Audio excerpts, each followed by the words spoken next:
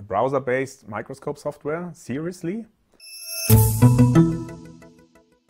Yes, absolutely. And it's amazingly simple. So you can bring your PC, your notebook, just plug in the LAN cable and start imaging right away. You don't need any software installation, no device drivers, and of course no internet connection. And you can use a Windows, Linux, macOS based PC or even Android or iOS tablets.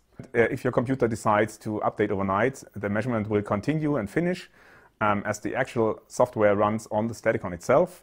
And as it is a network instrument, you can also control it from your office desk or even from at home.